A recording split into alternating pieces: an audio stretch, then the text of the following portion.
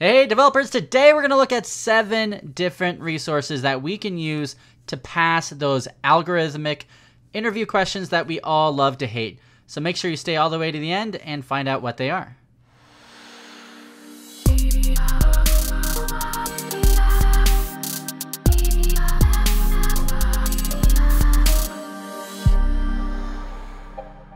Hey, and if you're new to this channel, my name is Eric. I am a full-stack software developer with years of software development experience. I'm also the author of the Vue.js in Action book. And by the way, there is a link in the description below. In it, I'll give you the first chapter of my book that was published by Manning, Vue.js in Action. And also you'll get this cool Program with Erik cheat sheets to really get you started with Vue.js. I also send information out on interview questions. So if you guys are interested in that, sign up for that mailing list. The link is in the description below. All right, so we have 7 different resources here. Now, I was doing some research here and there's just so many different resources out there to help developers, master their algorithm problems out there that I had to kind of narrow it down to these resources. I think these will be a little different than what you normally see, but I think these are all really helpful.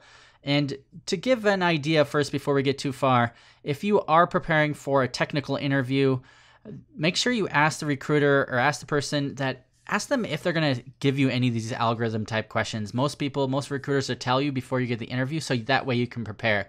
And the worst thing you can do is go to an interview, spend all this time preparing on these algorithm interview questions, and then find out that company doesn't use that.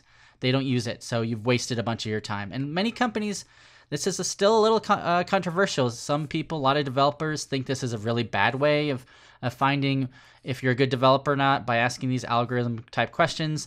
On the other hand, some companies think this is the perfect way of finding out, who can get things done and who are really smart. Usually that is some of the criteria that some companies use, especially if you're going with any large enterprise company, Facebook, Google, Amazon, Apple, you're going to get these questions. So if that is the type of company you're interviewing for, be prepared. So usually there's a few resources people always talk about when they say you need to learn about algorithm questions and you're interviewing for these type of jobs, and that's usually LeakCode is usually one of the top resources people mention. So if you don't know, if you go to LeakCode.com, you can actually click sign on here. You don't necessarily have to create an account. I would recommend it. But if you don't, you can click on problems here and you can kind of get an idea. They have different categories. You can click on algorithms if you want. And usually they rank it between easy, medium, and hard. So you can click on any of these. You'll click on them. It'll give you a description. It'll take a second to load, sometimes more than a few seconds. And then you actually write the code. You can change it to Java, JavaScript, whatever you want on the right-hand side. And then you can submit it or click Run Code, and you can see if you can get it right. Now, if you get stuck, what the cool thing is you have a solution. So you can figure out, basically how to do it.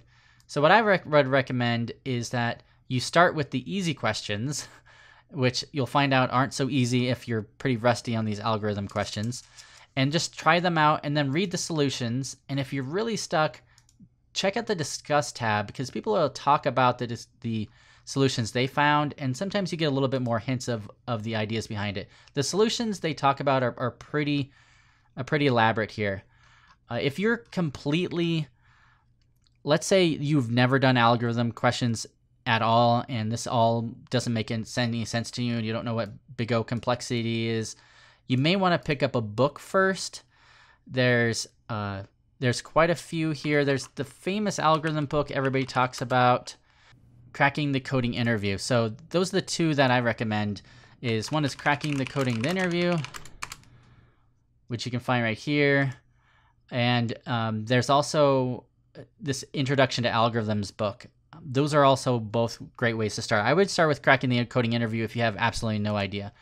But what you're going to find out is one of the ways you can pass algorithm types problems in interviews is you just got to repeat them over and over again until you get a sense when you go into the interview that you may not know or heard of that problem, but you'll see the pattern in it and you'll be like, oh, this is a simple sorting algorithm that I can throw in there here. Maybe I got to do some kind of tree algorithm here. So you got to look at the different types of algorithms, and you'll start seeing patterns. And like I said, I would first just start with LeakCode and just start doing the easy problems, and then maybe see if you can knock out a few of the mediums, and if you're really ambitious, the hards. Another great website is HackerRank. They have over 5 million developers practice coding, preparing for interviews, getting hired. This is another website that just has tons of resources. You have to sign up, and they actually can, depending on the company, they may even have you go to and do a HackerRank assessment. But this is a good thing to sign up for and start taking the algorithm questions and tests. I haven't done it, but I heard it's great.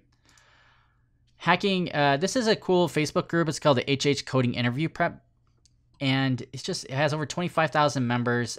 Almost every, there's dozens, I would say, a handful of questions that come up every day. So I would check it out. And what's cool about it is if you're interviewing at Google or Facebook, just search for it and you'll see people who are asking, hey, I'm in the second interview for Facebook. How should I prepare? And you'll kind of get ideas of what other people are doing. Sometimes though, a lot of people won't necessarily tell you, they'll actually message you, but this is a great place just to talk to other people.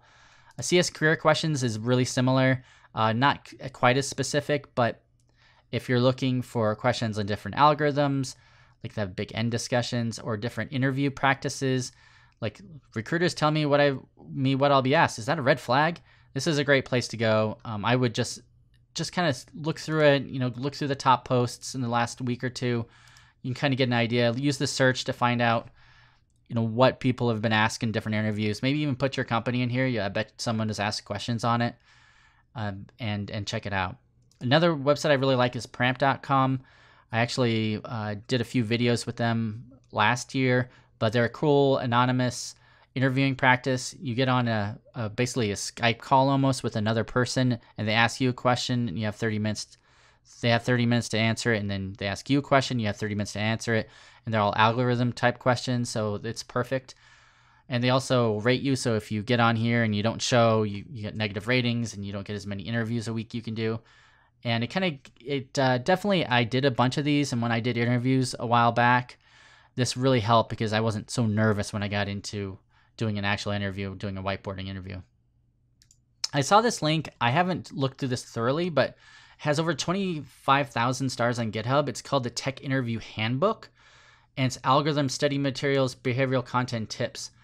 So this is really cool. So this is if you're, they even have a front-end interview book, but it kind of gives you everything you expect. So like, let's say, how do you prepare for a coding interview? There's quite a bit of information on here on like what you should do. Like here's like resume tips. I'm not even gonna get into all this. This might be a separate video to unpack all this. Like they have an interview cheat sheet. Like make sure you have your pen, paper, and headphones ready. Find a quiet environment. Make sure webcam audio working. I've actually went to an interview once where my webcam wasn't working, and that was not a good start.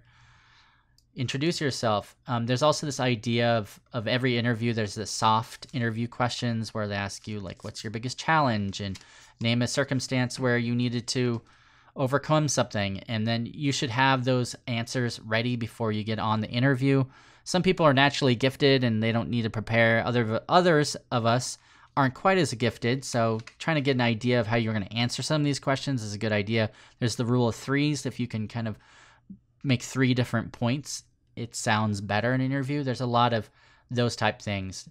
And then during coding, like type right reasonable speed, don't get nervous, and use the hints given by the interviewer. Yeah, so there's some don'ts. You don't remain quiet the whole time, but you probably don't want to talk the whole time. So really good handy stuff. I'll leave a link for all these in the description below for, by the way, cracking the coding interview, they mentioned it. And one really cool resource, this was actually the top of Reddit Web Dev last week, but it's kind of the Big O complexity chart. And so kind of if you don't know anything about Big O, this is kind of a cool way to get a visualization of what all this is. So here's different elements and how the operations take. So you want basically something to be more closer to the bottom here. So if it's Big O of 1, that's called constant time. So it's really quick. Algorithms can be that way. If you're O log of n, that's logarithmic time. If you're O of n, that's a linear time. And n log n, more logarithmic, but it's a little slower. And then when you get here, these are usually n squared. It's like quadratic time or exponential or factorial. These are really bad. So you don't want, these are, you see here red, horrible. So you don't want anything over here. This is excellent and fair and good. And you can see how different data structures hold up. So there's the average and worst case scenarios between accessing and searching. So if you have array or stack your queue, like array is really fast to access. It's a linear time to search and insertion and delete. It's really fast for constant time search. So here's like different ways you can structure your data. And you can look at sorting algorithms too. Like usually the ones here in the green are fast. The top ones, you can see this, you might have this counting sort, but the worst case scenario is O of k, which is not as fast. On the other hand, we have this n log n, maybe just depends on the complexity, like merge sort's pretty good. So you can also have links to the Wikipedias of all of them to get an idea. And this has cracking the coding interview questions, some links to data structures, some books that you should check it out, and has some more graphs. So kind of neat website to give a little visualization on big O complexity and why you should know them. So that's it. That's all what I want to show you guys. That's a lot of information here in 10 minutes, but I think if you are interested in getting one of these jobs that require this type of information, there's just a lot of resources, and I would check out these resources first. If you guys like this type of video, make sure you click that like button and click that subscribe button. That really helps me. Take care.